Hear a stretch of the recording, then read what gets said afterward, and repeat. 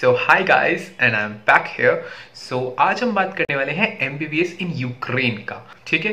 So बहुत लोग अभी सोच रहे होंगे या फिर कई लोगों ने काफी प्लान किया होगा कि इंडिया में अगर MBBS नहीं हो पा रही, नहीं मिल रही, तो let's go to Ukraine. So आज की वीडियो मैं अकेले नहीं बना रहा, मेरे साथ एक मेरा फ्रेंड है Rishabh.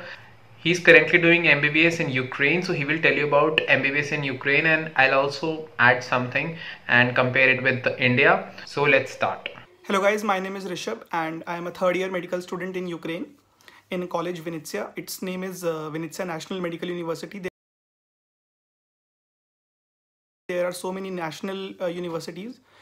In Ukraine, it's unlike India that there are some private and some government universities. Mostly medical universities and all the other universities are government funded only in Ukraine. About the fee structure, like my time when I went for in 2018, it was $4,400 per year, but now it has been increased for $5,000 per year.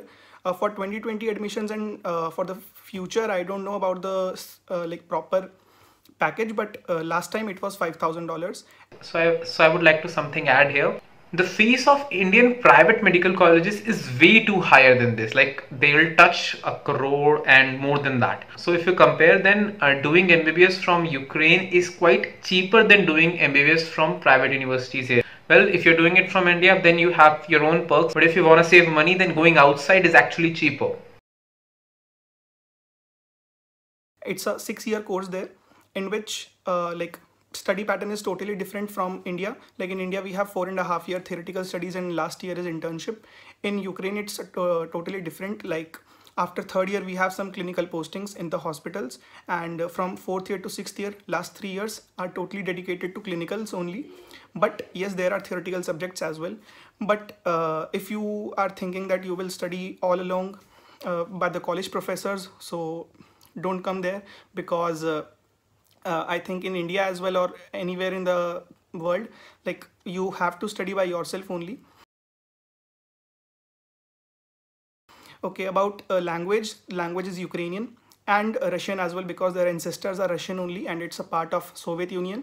So the language widely used is Russian, but they also know Ukrainian, and teachers speak English. Full course of MBBS is in English, so you will have no problems in language in the college. But yes, when you will survive alone, unknown country in a hostel, or will you take a flat, when you go grocery shopping, like or anything in like in malls, some people will be helpful. Some people knows English, but majority of them use Ukrainian, so you have to use your Google Translate.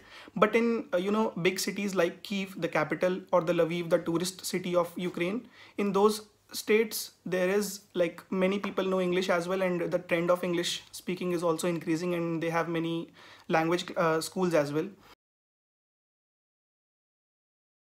About CROC exam, there are 2 levels of CROC exam, CROC 1 and CROC 2. So for the first 3 years, we study basic subjects which we study in like anatomy, physiology, biochemistry, patho, pharma, micro, and some other subjects as well, like a little bit of psychology, a little bit of radiology. Like basics of internal medicine also starts in the 3rd year. So that will come in the CROC 1 after 3rd year, and CROC 2 is the final exam which you have to give after 6 years of the final examination, and you will get your final degree. The courses like are designed, the classes are like in every class you have oral or MCQ exam regarding on the subject, regarding on the teacher in different universities, but the pattern is almost same, and the scoring is done in 5 marks, like they are credits. And let's say I have like teacher will ask me questions, and if I like answered good enough, not very good, not very bad, I will get 3 or 4. 3 are the passing marks and 4 or 5 according to your answers. So this is about CROC and the pattern. So here I want to tell you something about the Indian system. So he was telling you about the CROC 1 and CROC 2 system, that is of Ukraine. Now in India, we don't have that kind of system. In India, we have professional examination system. So we have first professional examination after our first year, then second year ke baad second prof, 3rd year third prof, and then 4th year fourth prof. And then now it's not yet in the system, but it is being introduced. That is the next one and next 2. Okay, so we'll talk about that in the end of the video. About the like USMLE, PLAB, or if you want to go like in any other countries for PG and for extensive studies, for higher studies, yes you can. like what I found one benefit over India in Ukraine is that you find some personal time as well for your personal studies. But yes, there are lots of distractions as well, so you have to be very much committed that you will come home after the college, will relax, will make some food. Like I used like make my food on my own. I live in a flat, so that's just a time pass, and it releases your stress, and after that you can go on studying.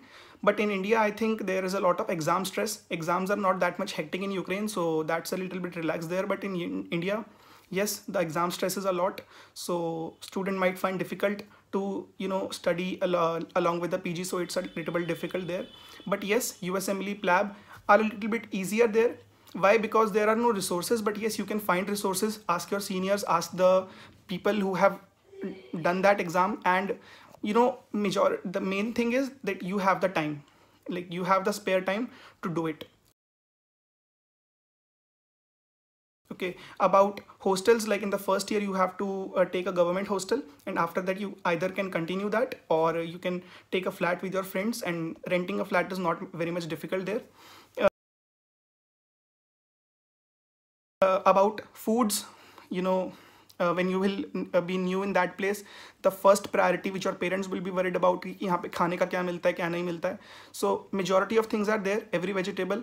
Okay, like wheat flour is also there, breads, many kinds of breads, everything which Indians eat, everything is there. So you don't have to be worried. Just a little bit of Indian spices you cannot find here, so you can get that from your home.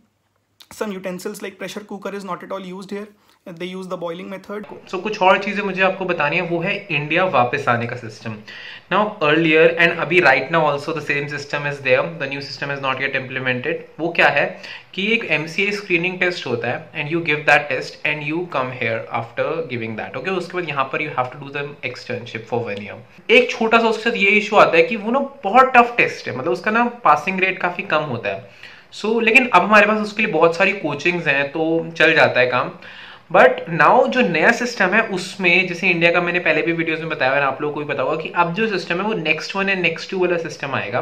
सो जो next 1 है it's quite like USMLE step 2 के जैसा है वो. तो सब कुछ क्या है कि everyone has to give that examination, not just the Indian student. सो अगर कोई किसी को बाहर से आने तो उसको भी नेक्स्ट ही देना पड़ेगा. सो ये MCA स्क्रीनिंग का अलग से भयानक सा टेस्ट नहीं होगा, सबको एक ही दीवार में सर मारना है, तो इतना डिफिकल्ट नहीं रहेगा. सो वो बाहर के स्टूडेंट्स को एक एडवांटेज, यही इंडिया में और बाहर में एक ये फर्क बहुत बड़ा होता था कि अगर आप इंडिया से MBBS कर रहे हो इवन इन द प्राइवेट, तो तुम्हें इंडिया का वो MCA स्क्रीनिंग टेस्ट नहीं देना पड़ेगा. लेकिन अब ऐसा सीन नहीं है, अब हमें नेक्स्ट ही सबको देना पड़ेगा. तो इतना ज्यादा बड़ा, इतने सारे एग्जामिनेशन वाला सिस्टम नहीं है. So guys, so this is the end of the video. So go follow Rishabh on Instagram, do follow him. Instagram पे उसकी भी बहुत सारी अपनी वीडियोस है, यू कैन फॉलो देम. और अगर तुम्हें ये वीडियो बहुत पसंद आई तो इसे लाइक जरूर करना, इसमें कमेंट करके बताना और अपने दोस्तों के साथ तो शेयर करना ही. एंड अगर चैनल पे नए आए हो तो इसको सब्सक्राइब करना ही मत भूलना. And take care and God bless you.